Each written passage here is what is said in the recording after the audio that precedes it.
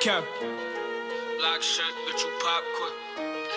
You are Julian and Marsh. Yeah. Talk to how we get lost in my thoughts and I be tripping by some shit that I cannot control. Problems did but up, start falling down, ain't talking dominoes. She came around and then she left without an adios. That's the type of shit I don't respect, I'm being honest though.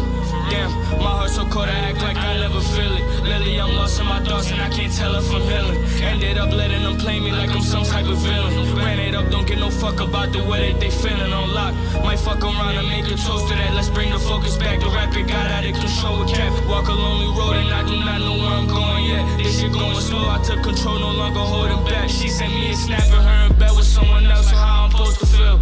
Ain't that Canobas, but my life a roller coaster still. Trying to keep my chill, but this shit real and I've been feeling ill. And I've been sitting in my pain, refuse to light a L.